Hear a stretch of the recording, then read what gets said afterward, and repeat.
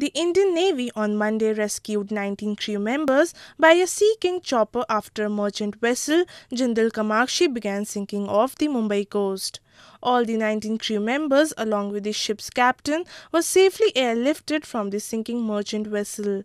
Reportedly, the crew members were taken to the INS Shikra Naval Air Station in Colaba and their medical checkup will be performed.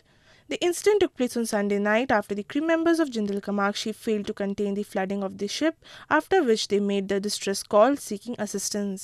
Indian merchant vessel Jindal Kamakshi, ये Indian merchant vessel है। ये कोचिन से आ रहा था और Mundra port जाना था इसको।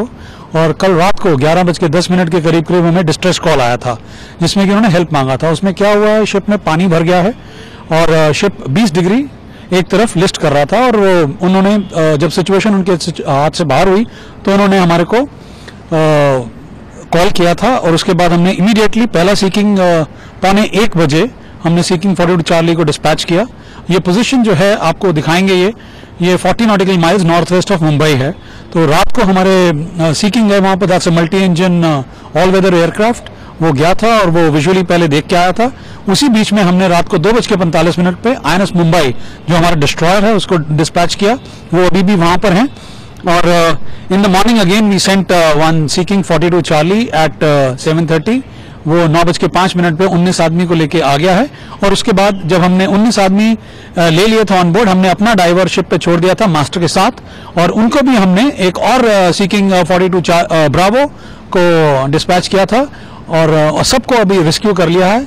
इस वक्त इंडियन नेवी का एक ship INS Mumbai, Indian coast guard का शिप सम्राट और एक ONGC की OSV offshore support vessel CMAC 1 वहां पर एरिया में है और वो अब देख रहे हैं क्या करना, आगे एक्शन क्या है।